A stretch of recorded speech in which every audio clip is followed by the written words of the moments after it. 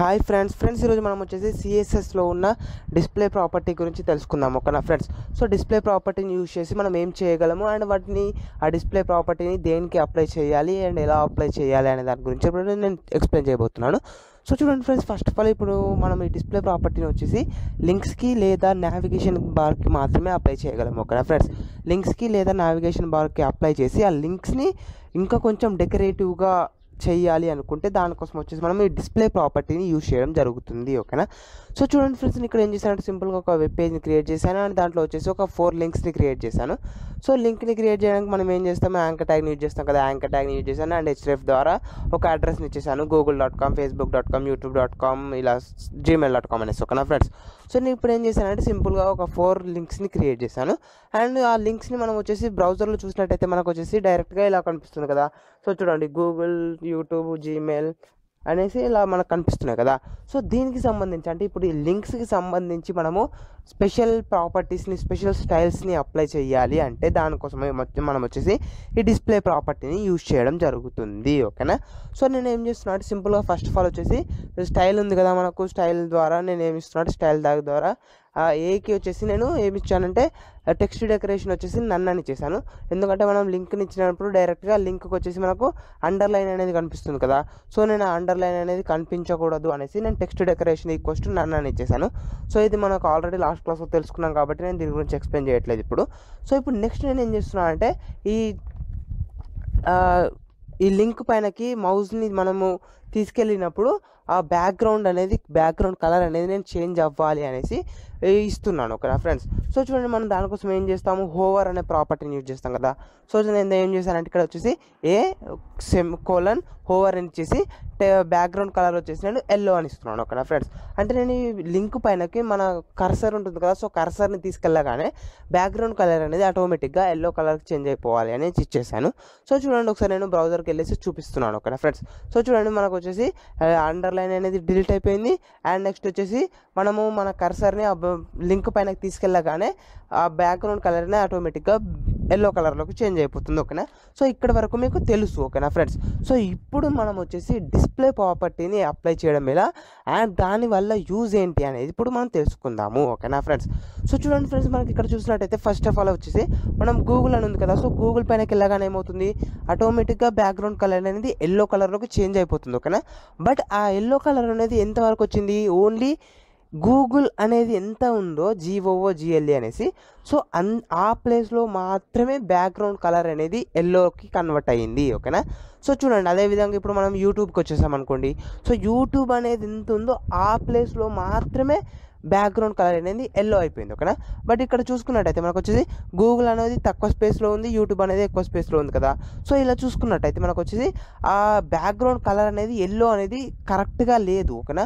అంటే ఆ సైజు అనేది కరెక్ట్గా రావట్లేదు, అంటే ఆ ఎలిమెంట్లో ఎన్ని క్యారెక్టర్స్ ఉంటే దాని వరకు మాత్రమే బ్యాక్గ్రౌండ్ కలర్ అనేది చేంజ్ అవుతుంది కదా.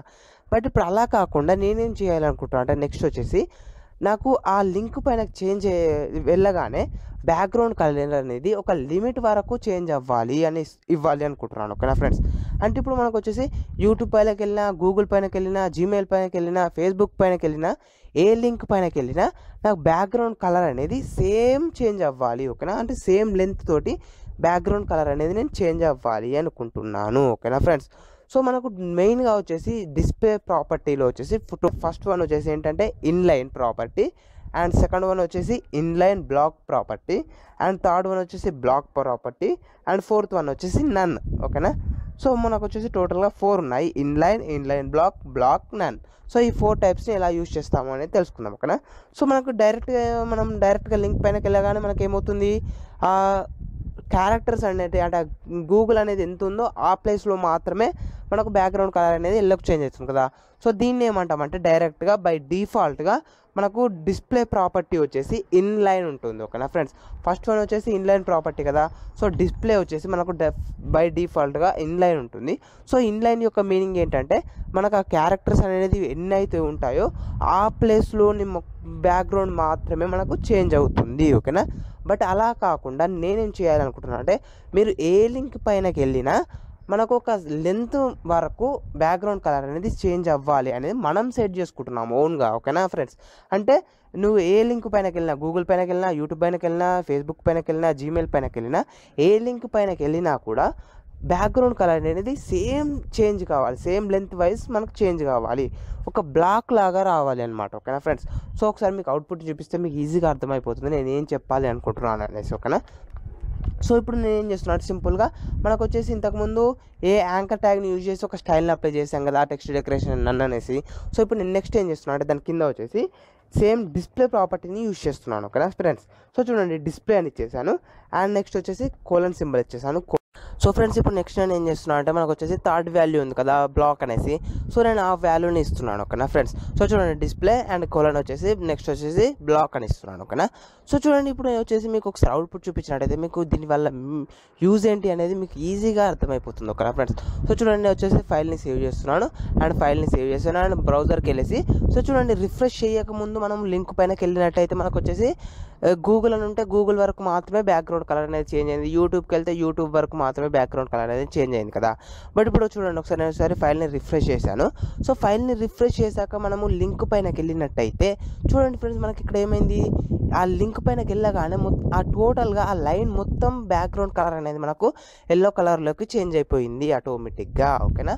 సో ఇక్కడ ఏమవుతుందంటే మనం వచ్చేసి డిస్ప్లే టైప్ వచ్చేసి మనము ఆ వాల్యూ వచ్చేసి బ్లాక్ అని ఇవ్వడం వల్ల మనకేమవుతుందంటే ఆ టోటల్ లైన్ మొత్తం మనకు బ్యాక్గ్రౌండ్ కలర్ అనేది ఎల్లో కలర్లోకి ఆటోమేటిక్గా చేంజ్ అయిపోతుంది. ఓకేనా? సో ఇక్కడ ఏమవుతుంది, మీరు ఏ లింక్ పైనకి వెళ్ళినా ఆ సైజ్, బ్యాక్గ్రౌండ్ సైజ్ అనేది మనకు సేమ్ చేంజ్ అవుతుంది కదా. సో టోటల్ స్టార్టింగ్ పొజిషన్ నుండి ఎండింగ్ పొజిషన్ వరకు టోటల్గా మనకు ఆ బ్యాక్గ్రౌండ్ కలర్ అనేది ఎల్లోలోకి చేంజ్ అయిపోతుంది ఆటోమేటిక్గా. ఓకేనా? సో ఇది వచ్చేసి ఏంటి, display type equals to black అని ఇచ్చినప్పుడు. ఓకేనా ఫ్రెండ్స్? సో మనకి ఇక్కడ ఆటోమేటిక్గా ఇంకొకటి కూడా మీరు గమనించండి, మనం ఇంతకుముందు చూసినట్టయితే ఫస్ట్ లింక్కి అండ్ సెకండ్ లింక్కి మధ్యలో గ్యాప్ లేదు. బట్ ఇప్పుడు direct display equals to black అని ఇచ్చినప్పుడు ఏమైంది, మనకు first లింక్కి and second లింక్కి and third లింక్కి and fourth లింక్కి మధ్యలో వైట్ స్పేస్ అనేది కూడా ఆటోమేటిక్గా ఇంక్రీజ్ అయిపోయింది. ఓకేనా? సో దీనివల్ల ఏంటంటే మనకు లింక్కి అండ్ ఇంకొక లింక్కి మధ్యలో ఉన్న స్పేస్ అనేది కూడా ఆటోమేటిక్గా ఇంక్రీజ్ అవుతుంది. ఓకేనా? బట్ ఇక్కడ చూడండి, మనము లింక్ పైనకి వెళ్ళగానే మనకి ఏమవుతుంది, బ్యాక్గ్రౌండ్ కలర్ అనేది టోటల్గా చేంజ్ అవుతుంది కదా, స్టార్టింగ్ పొజిషన్ నుండి ఎండింగ్ పొజిషన్ వరకు. బట్ అలా కాకుండా నేనేమనుకుంటున్నా అంటే నాకు నచ్చిన లెంత్ని నేను ఇవ్వాలి అనుకుంటున్నాను. ఓకేనా? సో నేను ఎంత లెంత్ ఇస్తే ఆ లెంత్ని బేస్ చేసుకొని మాత్రమే బ్యాక్గ్రౌండ్ కలర్ అనేది చేంజ్ అవ్వాలి అనుకుంటున్నాను. ఓకేనా? సో ఇప్పుడు నెక్స్ట్ నేను ఏం చేస్తున్నాను అంటే దానికోసం వచ్చేసి విడ్త్ ప్రాపర్టీని యూజ్ చేస్తున్నాను. ఓకేనా? సో చూడండి, డిస్ప్లే ఈక్వల్స్ టు బ్లాక్ అని ఇచ్చేసాను కదా, నెక్స్ట్ ఏం చేస్తున్నాను అంటే విడ్త్ అని ఇస్తున్నాను. ఓకేనా? విడ్త్ ఇచ్చేసాను, విడ్త్ అండ్ నెక్స్ట్ వచ్చేసి కోలన్ అండ్ విడ్త్ వచ్చేసి నేను ఏమి ఇస్తున్నాను అంటే ఫర్ ఎగ్జాంపుల్ ఒక 50% అని ఇస్తున్నాను. ఓకేనా ఫ్రెండ్స్? అంటే నాకు 50% వరకు మాత్రమే బ్యాక్గ్రౌండ్ కలర్ అనేది ఎల్లోకి కన్వర్ట్ అవ్వాలి అనేసి నేను ఇస్తున్నాను. ఓకేనా ఫ్రెండ్స్? సో చూడండి, ఒకసారి నేను 50% అని ఇచ్చేసాను, యాజ్ ఇట్ ఈస్గా ఫైల్ని సేవ్ చేశాను అండ్ నెక్స్ట్ వచ్చేసి బ్రౌజర్కి వెళ్ళేసి ఫైల్ని రిఫ్రెష్ చేశాను. ఓకేనా? సో చూడండి ఫ్రెండ్స్, మనకు వచ్చేసి ఇప్పుడు లింక్ పైనకి వెళ్ళగానే మనకు బ్యాక్గ్రౌండ్ కలర్ అనేది ఆటోమేటిక్గా కన్వర్ట్ అవుతుంది. బట్ ఎంతవరకు కన్వర్ట్ అవుతుంది, ఓన్లీ 50% మాత్రమే కన్వర్ట్ అవుతుంది. ఓకేనా? సో ఇంతకుముందు చూసుకున్నట్టయితే మనకు వచ్చేసి టోటల్గా స్టార్టింగ్ పొజిషన్ నుండి ఎండింగ్ పొజిషన్ వరకు కన్వర్ట్ అయ్యింది. బట్ ఇప్పుడు వచ్చేసి అలా టోటల్గా కన్వర్ట్ అవ్వకుండా ఓన్లీ ఒక లిమిట్ వరకు మాత్రమే కన్వర్ట్ అవుతుంది. ఓకేనా? సో లిమిట్ ఏంటి అంటే మనం వచ్చేసి విడ్త్ ప్రాపర్టీని యూజ్ చేసి 50% అని ఇచ్చేసాము. ఓకేనా? సో 50% వరకు మాత్రమే బ్యాక్గ్రౌండ్ కలర్ అనేది మనకు కన్వర్ట్ అవుతుంది. ఓకేనా? ఫర్ ఎగ్జాంపుల్ ఇప్పుడు నేను ఏం చేస్తున్నాను, సింపుల్గా 15 అని ఇస్తున్నాను. ఓకేనా ఫ్రెండ్స్? విడ్త్ వచ్చేసి 15% అని ఇచ్చేసాను అండ్ ఫైల్ని సేవ్ చేసి అండ్ బ్రౌజర్కి వెళ్ళి ఫైల్ని రిఫ్రెష్ చేస్తున్నాను. సో చూడండి ఫ్రెండ్స్, మనకు వచ్చేసి లింక్ పైన వెళ్ళగానే ఓన్లీ టోటల్ వెబ్ లైన్ అనేది మనకు బ్యాక్గ్రౌండ్ కలర్ అనేది చేంజ్ అవ్వకుండా ఓన్లీ 15% మాత్రమే, అంటే స్టార్టింగ్ పొజిషన్ నుండి ఎండింగ్ పొజిషన్ అనేది 100% అనుకుంటే దాంట్లో 15% వరకు మాత్రమే మనకు బ్యాక్గ్రౌండ్ కలర్ అనేది చేంజ్ అవుతుంది. ఓకేనా? సో యాజ్ ఇట్ ఈస్గా మీరు ఏ లింక్ పైనకి వెళ్ళినా మనకు ఆ బ్యాక్గ్రౌండ్ కలర్ అనేది సేమ్ లెంత్ వరకు మాత్రమే బ్యాక్గ్రౌండ్ కలర్ అనేది చేంజ్ అవుతుంది. ఓకేనా? సో దీనివల్ల మనకి ఏంటంటే మనకు ఆ వెబ్ పేజ్ యొక్క లింక్ అనేది కొంచెం అందంగా అవుతుంది. ఓకేనా ఫ్రెండ్స్? సో మనం ఇంకా కొన్ని అట్రాక్టివ్గా ఉండడానికి కొన్ని ఎక్కువ స్టైల్స్ని మనము లింక్స్కి అప్లై చేస్తున్నాము. ఓకేనా? సో దానికోసం వచ్చేసి మనం ఈ డిస్ప్లే ప్రాపర్టీని యూజ్ చేస్తున్నాము. ఓకేనా ఫ్రెండ్స్?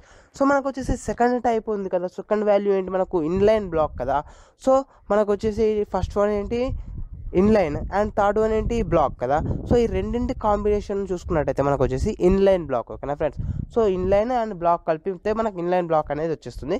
సో నేను ఇప్పుడు దాని గురించి ఎక్కువగా ఎక్స్ప్లెయిన్ చేయట్లేదు, ఎందుకంటే మనం ఇది వచ్చేసి ప్రాక్టికల్గా చూసుకున్నట్టయితే ఎక్కువగా యూజ్ చెయ్యము అది, అందుకే నేను దాని గురించి ఎక్స్ప్లెయిన్ చేయాలనుకోవట్లేదు. సో మనం మెయిన్గా చూసుకున్నట్టయితే బై డిఫాల్ట్గా వచ్చేసి ఇన్లైన్ ఉంటుంది. అంటే మనకు ఆ వర్డ్ అనేది ఎంత ఉంటుందో ఆ ప్లేస్లో ఉన్న బ్యాక్గ్రౌండ్ అనేది మాత్రమే చేంజ్ అవుతుంది. అండ్ నెక్స్ట్ మెయిన్గా చూసుకున్నట్టయితే డిస్ప్లే వచ్చేసి బ్లాక్ అని ఇవ్వాలి. సో బ్లాక్ అని ఇచ్చేసి మనకి ఎంత పర్సెంటేజ్ కావాలి అనుకుంటే, ఎంత లెంత్ కావాలి అనుకుంటే ఆ లెంత్లో ఉన్న బ్యాక్గ్రౌండ్ కలర్ని మనం మనకు కావాల్సిన విధంగా మనం చేంజ్ చేసుకోవచ్చు. ఓకేనా friends. So next and last one వచ్చేసి ఏంటి మనకు నన్. ఓకేనా ఫ్రెండ్స్. సో చూడండి ఇప్పుడు నేను ఏం చేస్తున్నాను, సింపుల్గా వచ్చేసి డిస్ప్లే ఈక్వల్స్ టు నన్ అని ఇచ్చేస్తున్నాను. ఓకేనా. బ్లాక్ ఇచ్చాం కదా మనం ఇంతకుముందు, వచ్చేసి బ్లాక్ అని తీసేసి నన్ అని ఇచ్చేస్తున్నాను. అండ్ నెక్స్ట్ వచ్చేసి ఫైల్కి వెళ్ళి ఫైల్ని సేవ్ చేశాను అండ్ బ్రౌజర్కి వెళ్ళేసి ఫైల్ని రిఫ్రెష్ చేయగానే చూడండి ఫ్రెండ్స్ మాకు వచ్చేసి అవుట్పుట్ అనేది ఇలాంటి అవుట్పుట్ అనేది ప్రింట్ అవ్వలేదు. ఓకేనా. సో ఇక్కడ మనం ఏం చేసాము, డిస్ప్లే ఈక్వల్స్ టు నన్ అని చేసాం కదా. సో నన్ను అని చేయడం వల్ల ఏమైందంటే మనకు ఆ అవుట్పుట్ అనేది ప్రింట్ అవ్వలేదు.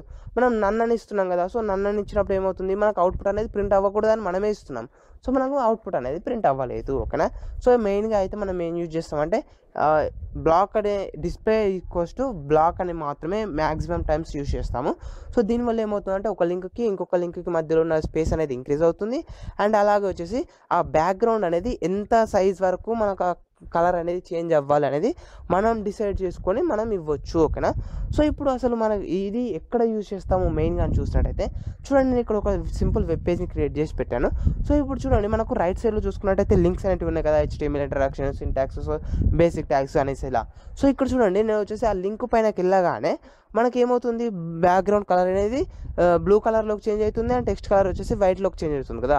సో మనకి ఏ లింక్ పైనకి వెళ్ళినా మనకు ఆ బ్యాక్గ్రౌండ్ కలర్ అనేది సేమ్ సైజులోనే చేంజ్ అవుతుంది. ఓకేనా ఫ్రెండ్స్. సో ఇక్కడ ఏం చేస్తామంటే మనం సింపుల్గా వచ్చేసి డిస్ప్లే ఈక్వల్స్ టు బ్లాక్ అని ఇవ్వడం వల్ల మనకు వచ్చేసి ఒక బ్లాక్ లాగా ఆ సైజ్ అనేది, ఆ బ్యాక్గ్రౌండ్ కలర్ అనేది చేంజ్ అవుతుంది. ఓకేనా. సో లుకింగ్ అనేది మనకు వెబ్ పేజ్ యొక్క లుకింగ్ అనేది బాగుండాలి, కొంచెం స్టైల్గా ఉండాలి అనుకుంటే లింక్స్కి అండ్ నావిగేషన్ బార్లో మనం ఈ డిస్ప్లే ప్రాపర్టీని యూజ్ చేసి వెబ్ పేజ్ని స్టైల్స్ని అప్లై చేసి కొంచెం అందంగా డెవలప్ చేయడం జరుగుతుంది. ఓకేనా ఫ్రెండ్స్. సో ఇది ఫ్రెండ్స్ మొత్తం టోటల్గా డిస్ప్లే ప్రాపర్టీ గురించి. ఓకేనా. సో ఈ వీడియోకి సంబంధించి మీకు ఎలాంటి డౌట్స్ నా కామెంట్ సెక్షన్లో అడగండి, నేను నెక్స్ట్ క్లాస్లో ఎక్స్ప్లెయిన్ చేస్తాను. సో ఫ్రెండ్స్ ఈ వీడియో కనుక మీకు నచ్చినట్లయితే లైక్ చేయండి అండ్ అలాగే మీ ఫ్రెండ్స్తో షేర్ చేసుకోండి అండ్ సబ్స్క్రైబ్ చేసుకోవడం మర్చిపోకండి. Thanks for watching.